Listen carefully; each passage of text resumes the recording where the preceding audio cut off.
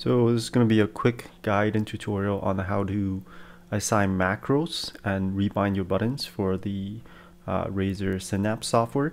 I'm using the Razerless Basilisk V2 wired mouse. I have two profiles set up here. So there's a profile for games, and then there's a profile for work and productivity. So let's take a look at the profile for games here. So basically with the software, you're able to remap the buttons. And so for my mouse, I'm able to tilt the scroll wheel left and then tilt the scroll wheel right. So these two are the buttons. And then there's a sensitivity clutch here, which is supposed to be used for FPS gaming to change your sensitivity on the fly. I just never found a good use for it, so I've actually remapped it to another button. So the buttons I've remapped to tilt left is a comma, tilt right is a period, and then the sensitivity clutch is a slash sign.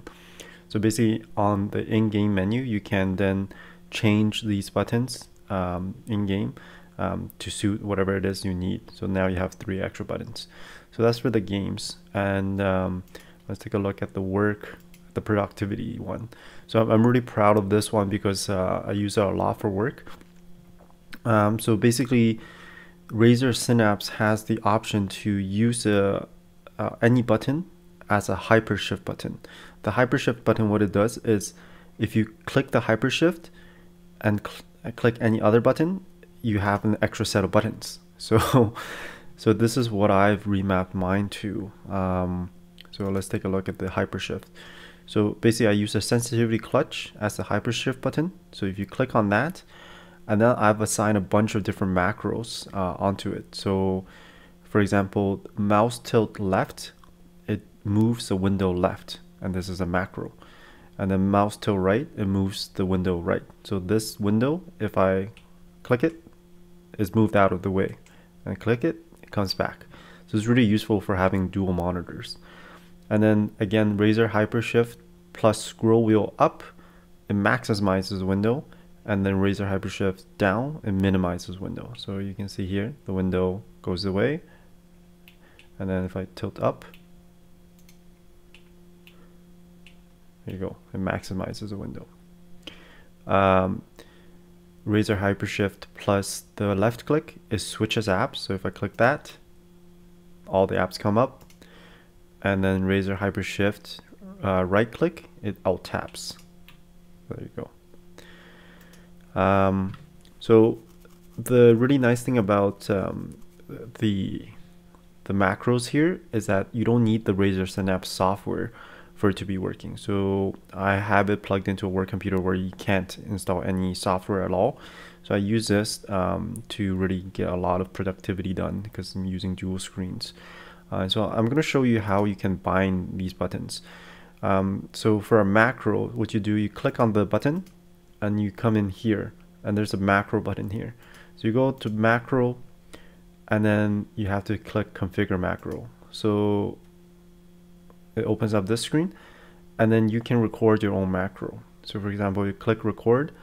Let's say we want to do the show desktop. Show desktop is basically from the Windows shortcut keys, the Windows button plus D. So that's what show shortcut does. And so to record this macro, you click plus, click record, and then you just click the buttons that you need. So on my keyboard now, I'm clicking Windows D. So you see it takes me out of the record macro, but you can see it has recorded all the buttons basically here.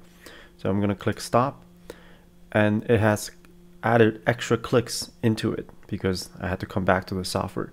So then what you can do, you can delete this, delete this. The left click is not needed, and delete all that.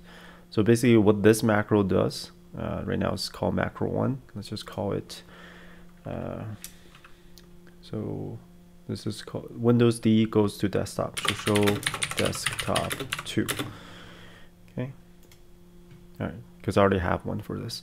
So basically when you assign a macro to show desktop 2, the computer is going to think that you're actually clicking Windows D and then letting go of Windows D. So that's basically what this macro does. And then if you go back to this profile again, you can assign any button you like to show Windows D. So for example, let's say if you don't want to use hypershift, you can just click mouse button 4, go to macro, and then assign show desktop 2, save. So now when I use mouse button 4, it should go to the desktop. So click, there you go. So it goes back to desktop. So I'm gonna change this back because I don't need to have this. The keyboard function, mouse button 4, save.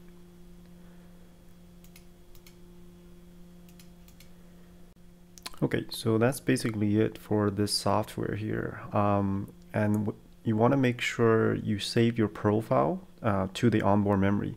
Otherwise, it's not going to work without the Razer Synapse software.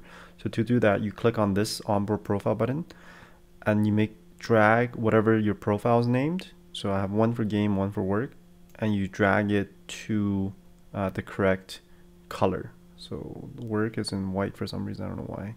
Let's say game is in red now, and then work is in blue.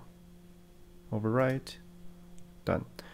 So now see, if I click on that, go to games, and onboard profile is red, go to work, onboard profile is blue. Anytime it has this icon next to it, that means it's not going to work without the Razer Synapse software. So if I plug this mouse into something without this software, the close app is not going to work.